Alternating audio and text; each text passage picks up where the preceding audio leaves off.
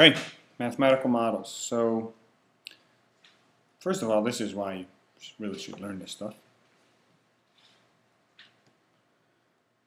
Probably not a good reason. But we do use math a lot to model things in the real world. And to sort of get started in moving in that direction, we'll look at a couple of examples that are algebra based, but hopefully that will help us. So let's start with let P be a point on the graph of y equals x squared minus 4. We want to express the distance from P to the origin as a function of x. So I have an idea of what we need to do, but not 100% sure. So it's generally a good idea to sort of make a little sketch of this stuff, see what's going on. So x squared minus 4 goes to negative 4, it goes to negative 2 over here, and a positive 2. And so this is x squared minus 4. Okay. Let's put a point P on here. Let's put it right there. So that's P. It has an x and a y. And we want to know the distance from the origin to P. So that one. Well, one way we can do that, we can make a little right triangle. That's x, that's y, and then that's your distance. So your distance squared would be x squared plus y squared.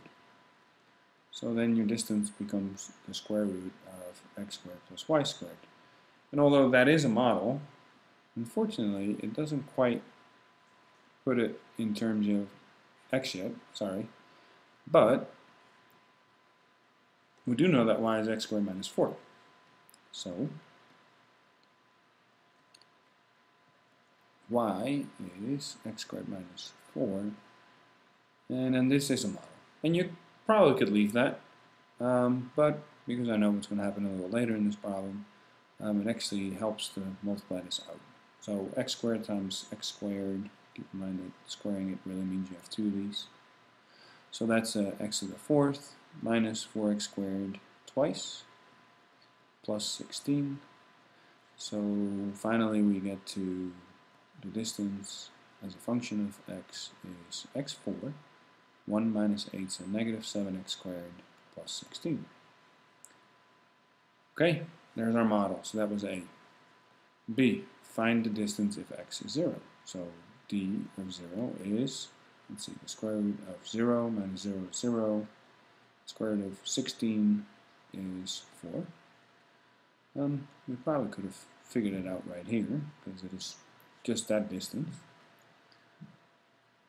At 1 though, you can't just look at it, so even for 1 we would already have to sort of have this model. So let's see what happens there. 1 to the 4th is 1, minus 1 is squared is still 1. So we get what? 1 minus 7 plus 16 is the square root of 10. And I probably want you to leave that in this case because we don't have a word problem with context. So I wouldn't figure out what that is worth, at least not for this one. Okay, and then the last one, that's the annoying one in this problem, because we have to plug that thing in. And so when we plug that in, we need to raise it to the 4th power first. Then we're going to subtract 7 times the square. And then we need to add 16.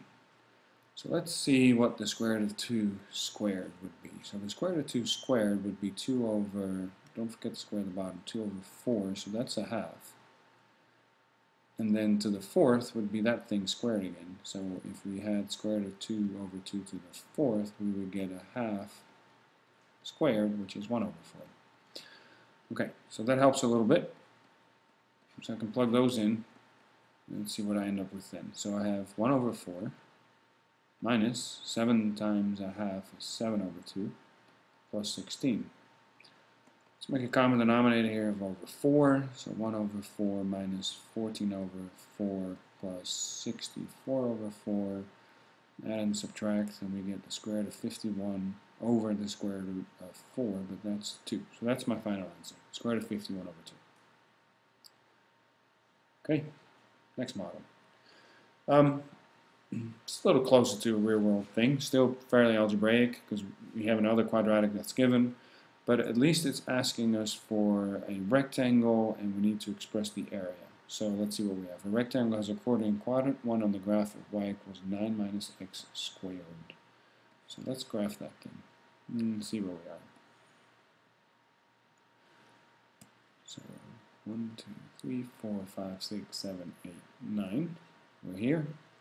9 minus x squared, so if we're at 3 we'd be at 0, and if we're at 3 we'd be at 0 here. Has one coordinate quadrant 1, so I don't really care about this part. So let's see, I just actually want this part because it says I'm always in quadrant 1. And one corner on the graph of that thing, so one corner on it, one at the origin, a third on a positive y, so if it's a rectangle then that has to be horizontal. So let's say it's this one, and then it has to go down as well. Yeah, it's not a great rectangle, but it will have to do. Okay, so there's my rectangle. So what am I supposed to do with that?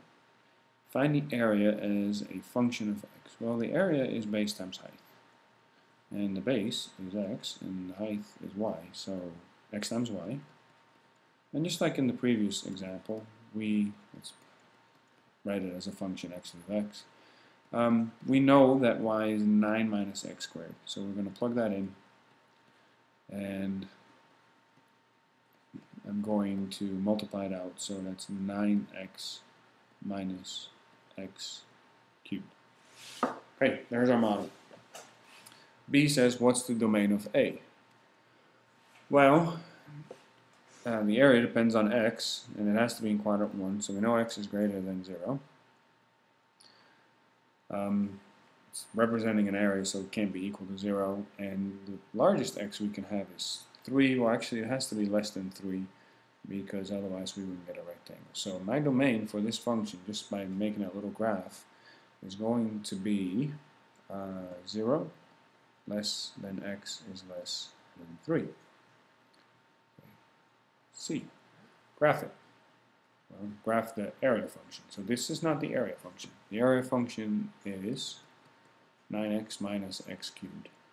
And since we have a fairly limited domain, we can only go from 0 to 3. I'm just going to plug in all the numbers, all the integers from there to there. So 0 would be 0. This one is 9 minus 1, so that's 8. 9 times 2 is 18, minus 8, that's 10, and 3 times 9 is 27, minus 27 is 0. So graphing that would make it look a little like this.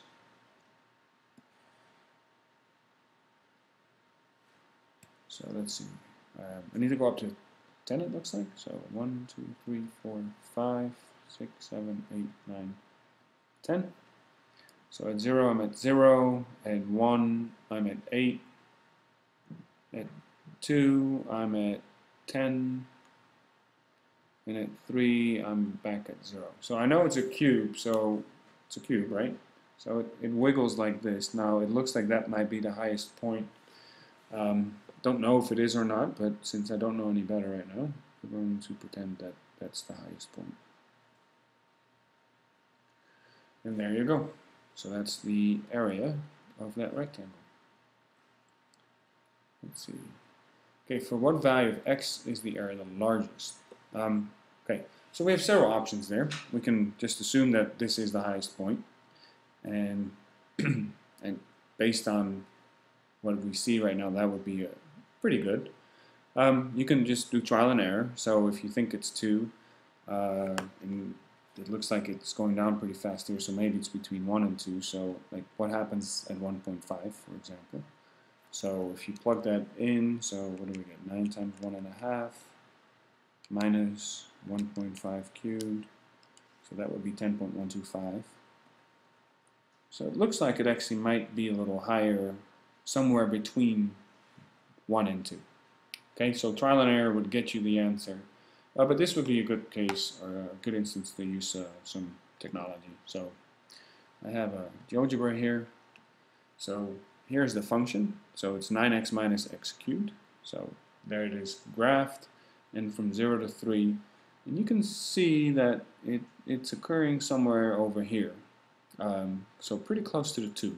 So you could try to guess a little bit then, and maybe try 1.8, 1.9, see what happens.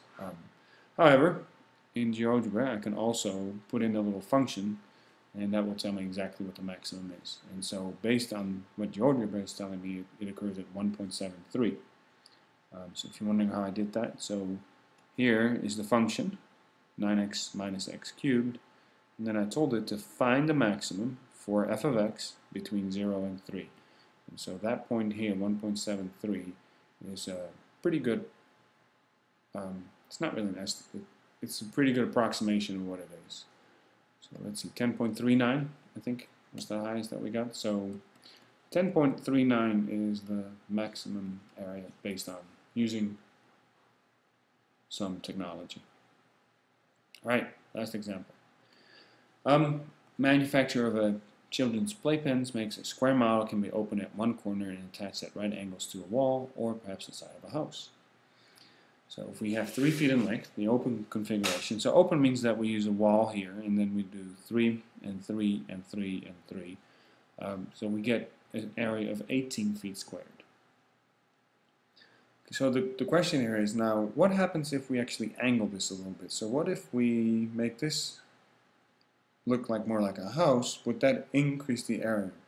Now, if we angle it some, then this distance from here to here, that's now less than 6, right? Because the maximum it could be was 6, but if we pull this up a little and push it out, so hopefully you can sort of see that, that's 3 and that's 3, and that means that this one now is less than 3, and this one has to be less than 3. So express the area of this configuration as a function of the distance x. So x is the distance between the 2 parallel sides. Okay, so how do we do that? Well, let's first see what we have. So in A, we know that the area it's a rectangle right there. So we have the area of a rectangle. And then we have the area of a triangle over here. So we need to add those two. So that's the area of a triangle. The area of the rectangle, I know the area of the rectangle is 3 times x. It's base times x, so 3 times x. So that's good. The area of the triangle is a half times x times our height. And since it has to be completely in x, we somehow have to come up with an expression for h that deals with an x. So let's look at a little bit closer. So we see here where we have a right triangle, and that side is 3. So let's look at just at that side over here. So we got this, that. Okay, so that's a right triangle. We're saying that the hypotenuse is 3. So if the distance from here to here is x, then that must be half of x. And then this distance is your height. And since it's a right triangle, we can again say, well, h squared plus a half x squared is 3 squared. And that means we can write something for height. We can write that the height is 3 squared is 9 minus, this is actually x squared over 4. And then we do need to take the square root of that.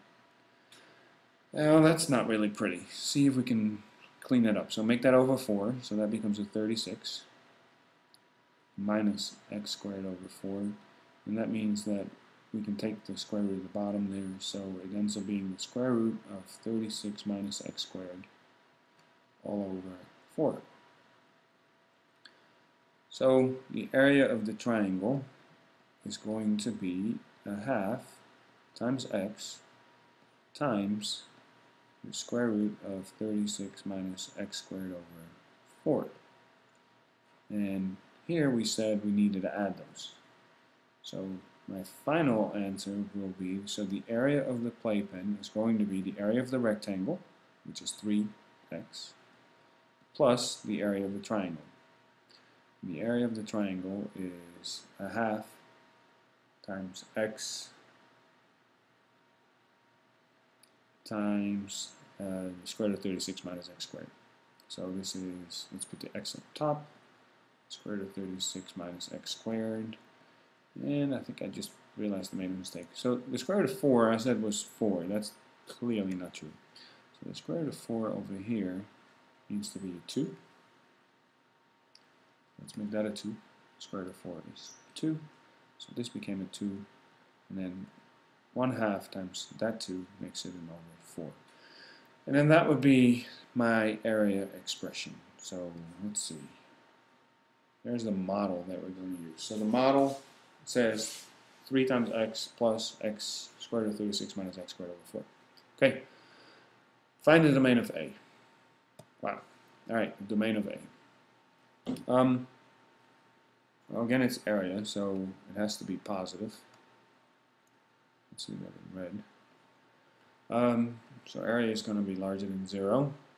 Since area depends on x needs to be larger than 0. Looking at the picture, the largest that x can be is if you have this configuration where x is now represented by this side, and so the largest that we can have is x is 6. So based on the word problem, I would say x has to be less than 6, because otherwise, well, we just don't have any more because it's 2 sides of 3 together. And I do have a square root here, and I need to worry about that a little bit. So the square root of 36 minus x squared, so that would imply that 36 minus x squared has to be larger than or equal to 0 for that to work. But again, it would have to be greater than 0, because otherwise you wouldn't have a value here, which, yeah, I guess it could be greater than. But when you solve this, you actually end up with, x has to be less than 6 to make it work. Okay, we already had that. So that's the domain. Find the area if x is 5. So we can just plug in a 5.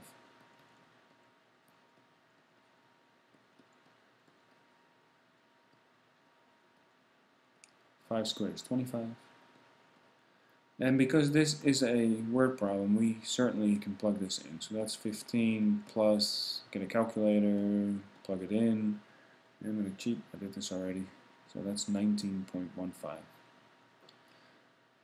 So that's the area at 5. Graph a of x, and for what value of x is the area the largest? What is the maximum area? Okay. So this function is not really, it's not realistic to graph it without a calculator at all because of the square root. So I think I have another one here that we can look at. So if I look at this one, so I put the function in, so that's what it looks like. Notice that it stops here at 6 because you can't have a negative square root. You can't see the square root there. I don't know. Okay, put it in as a power of a half. And then to find the maximum, again, let me see if it's over here. We found the maximum. So the point right there, you can see visually what it would be. So we can eyeball it. Looks like it's pretty close to 5.5 to 6, somewhere in there. And if you look over here, it's 5.58, 19.82. So 5.6, 19.8, something like that.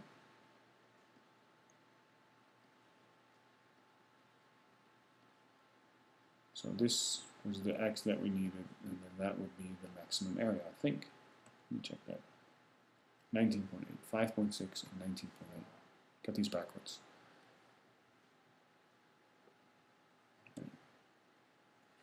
So